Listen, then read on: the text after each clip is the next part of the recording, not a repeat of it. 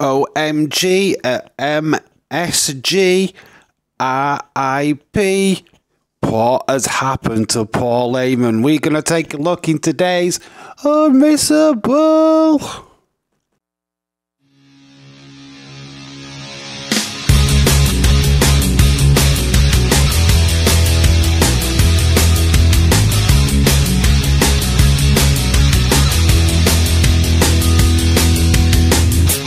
The world is watching.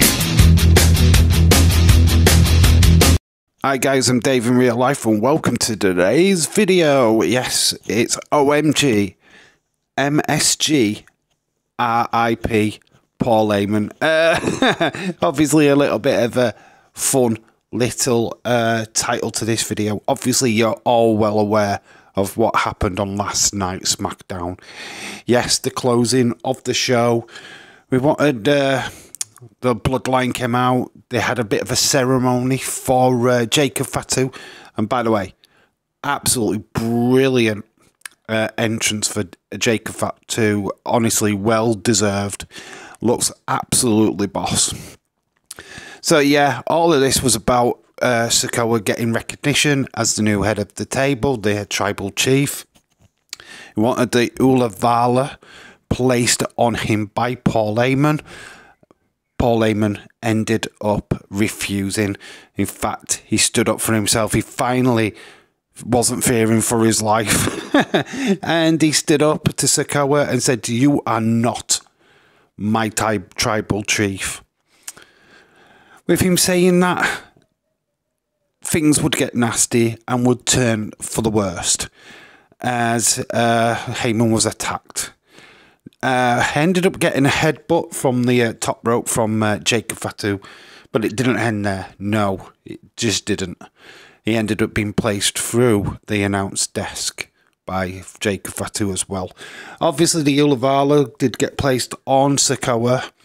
Now the new appointed head of the table. Obviously, without the wise man, I don't know who's going to keep these restrained, who's going to keep them under wraps, because obviously they're just out of control at the moment, which is completely different to the control that was earlier on in the night, where we saw Cody Rhodes, Randy Orton and Kevin Owens working as a unit, working as a team, taking out their the security, the jobbers, enhancement talent. That's the word I was looking for. But yeah, obviously, I feel that Paul Heyman's going to take a little bit of time out in this situation. Hopefully not for too long, but I'm going to just put this out there. I mean, I don't think this will happen. I think it will lead to him coming back with Roman Reigns. But I can't help think that in your hour of need, who do you turn to if you're Paul Heyman?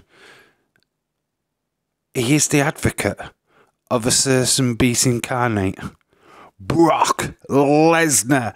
Yeah, I mean, I don't think he will get involved in this storyline, but it'd be a good little way of keeping this going a little bit longer until Roman is ready to return.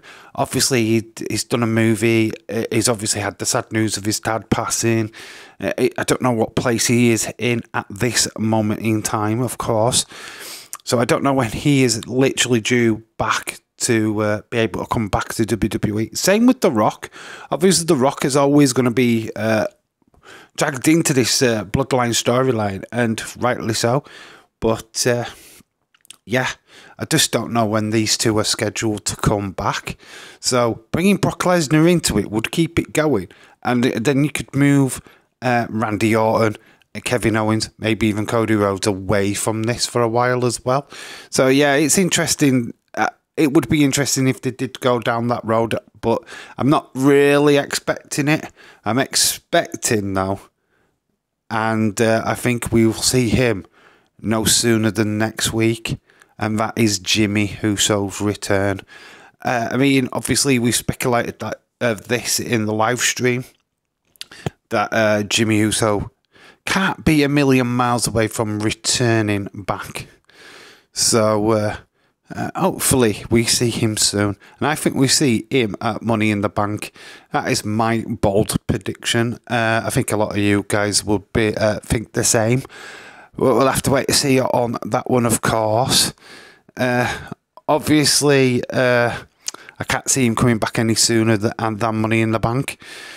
It'd be very interesting to see what kind of version we get of Jimmy Uso as well. I don't think he comes back as has he left. I think he's going to be more determined, more focused, and maybe have a few more friends with him, i.e. Ikaleo and, of course, Zilla Fatu. I mean, I don't know if they are going to be on the side of Roman and Jay or Jimmy's, but we'll have to wait and see, yeah? It's just good stuff, honestly, what has come out of last night. Not good for Paul Heyman, obviously. Bless him, he got taken off to a local medical facility at the end of Smackdown. But this storyline is just getting started. We are really just getting into the main Bloodline storyline now. And I am sure we will be getting a Samoan civil war in WWE. I cannot wait to see how this all unfolds. So yeah, hopefully you enjoyed Smackdown last night. Sadly, I know we didn't do a watch along for it. I haven't really watched the full highlights or the show yet, but obviously this is the major talking point of Smackdown last night, so I had to do a video. I had to give you my take on it all. But yeah, we will be back on Monday for Monday Night Raw, the go-home show to Money in the Bank. Oh, it's going to be an epic week of watch-alongs for sure. So make sure that you're all there for that. Anyway, I've been Dave in real life. You guys have been awesome. Until Monday. Bye for now. Oh, and toy hunts will be coming as soon as I edit them. they're on the way. I just don't know when. Okay. Bye for now. Love you all. Bye.